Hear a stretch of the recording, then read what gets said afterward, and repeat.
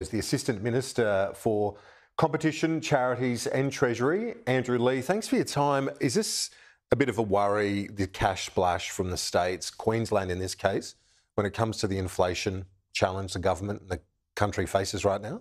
Well, Karen, I think all relief is welcome for households, and certainly those Queensland households will all be seeing tax relief on the 1st of July as we put in place a tax cut for all taxpayers. In last budget, we had the federal support for energy bill relief. That's something we believe is a responsible, targeted cost of living measure as we look to work in concert with the Reserve Bank to reduce inflation. Yeah, that energy bill relief, you can argue, was. This one is for every household, though. Yours was targeted. That's not so much, is it? $1,000 for every single household, whether they need it or not. Well, I'll leave it to the Queensland Government to talk about the specifics of their proposal, Kieran. As you say, it's only just been announced today, but certainly I'm sure... Just on the inflationary thing, the inflationary implications, are you worried about that at all? Well, I'm sure they've factored that in, and I know that the federal government is very keenly working with the Reserve Bank, and indeed the Australian Bureau of Statistics estimates that our measures, the increase in rental assistance, the childcare assistance and the energy bill relief, together took about 0.5 percentage point off inflation. Yeah, indeed. I guess I just wondered, do the states have this on their radar? You're not a state minister, I know that, but the federal government's obviously got to grapple with this, and Jim Chalmers has to in a week and a half when he delivers his third budget.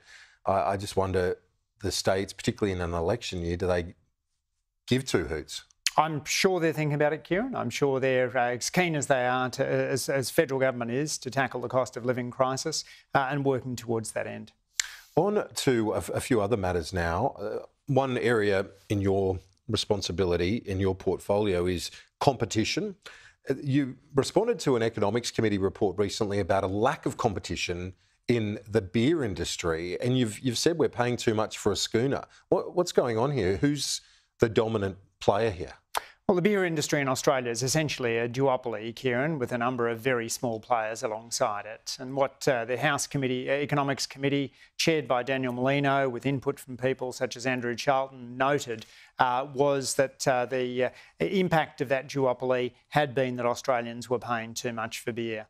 It's important to make sure that we get more competition into the economy. Beer is just one example of the ambitious competition agenda our government has, with the goal of getting lower prices for consumers, better wages for workers, and more productivity, which ultimately drives living standards. Are those big players in the beer market, are they squeezing out some of those craft brewers that we're seeing around the country? That was some of the evidence that the House Economics Committee heard, Kieran. The suggestion that it can be difficult for the smaller players to get onto taps in some of the big pubs because all of the taps are locked up with the large players, or that the large players are out there with their faux craft beers, making a situation where the real craft beers find it difficult to break into the market.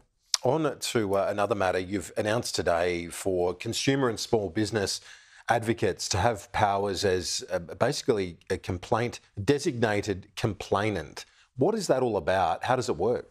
It's another Labor competition reform. We've got a big competition reform agenda, and this is about providing a fast-track process for small business advocates and consumer advocates to have their views heard.